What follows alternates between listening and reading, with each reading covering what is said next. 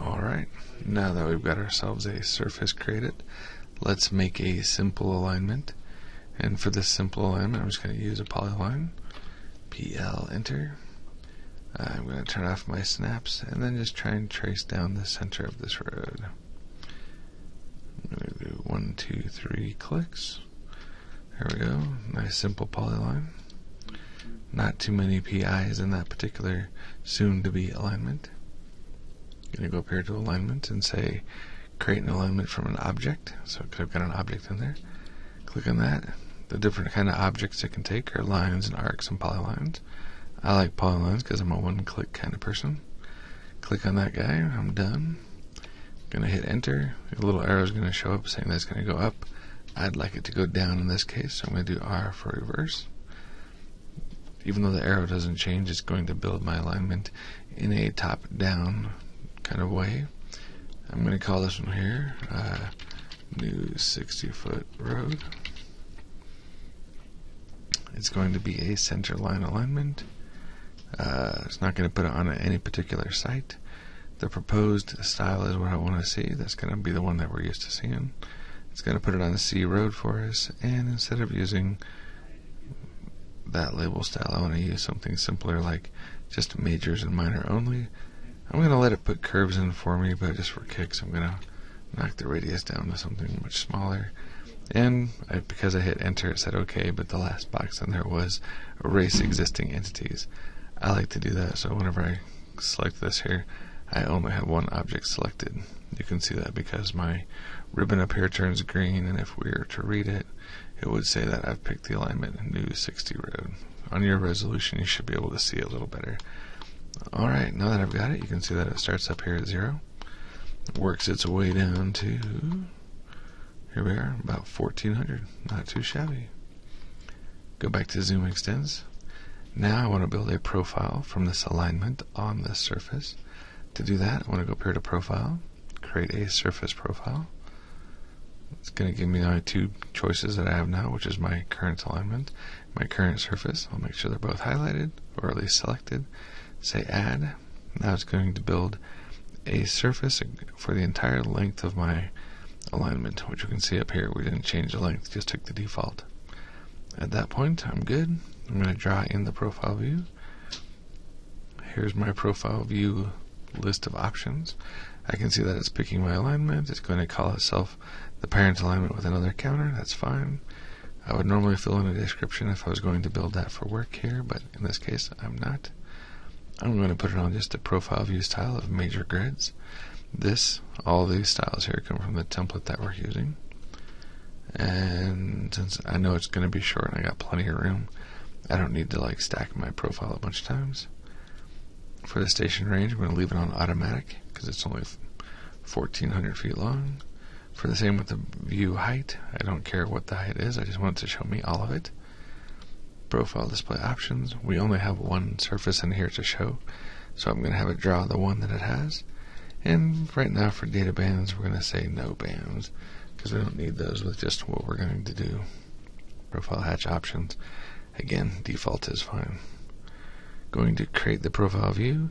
It wants to draw from the lower left to the right, so I'm going to pick over here, and there we go. Boom. Got myself a profile. The red line is the surface profile of the ground that we built just a moment ago out of our contours. And as you can tell, since we didn't do any kind of smoothing or any kind of editing, we've got a funky ground surface that kind of has a bunch of bumps. But for what we're needing, that's okay. The other thing is that the profile view, which is all the gray grid, all the pink text, the blue border, all that's the profile view. It currently is set to a 10:1 style. So for every 1 foot vertical, for every 1 foot horizontal, it goes up 10 feet vertical. So this isn't exaggerated.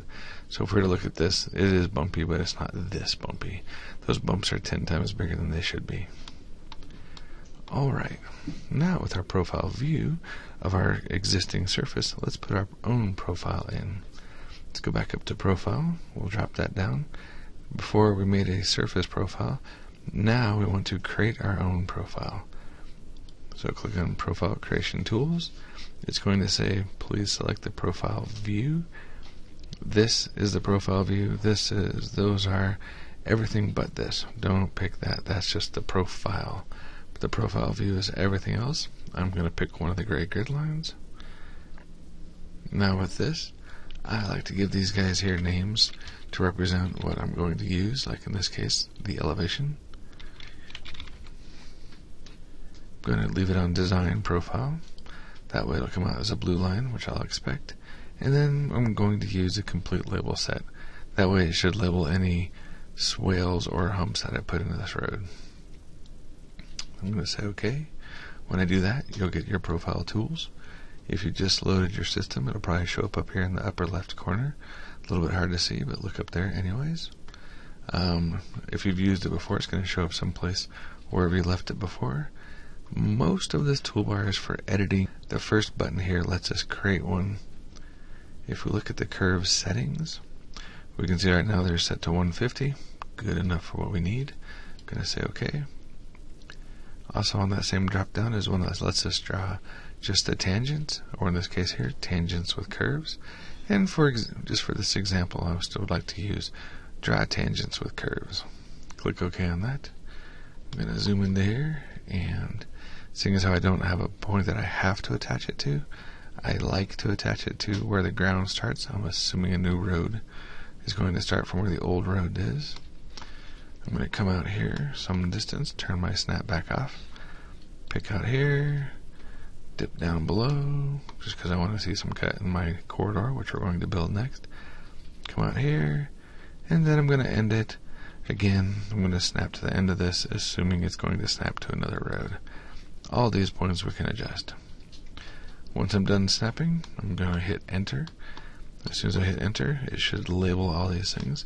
Now we can see that for this situation here, I've got a crest curve.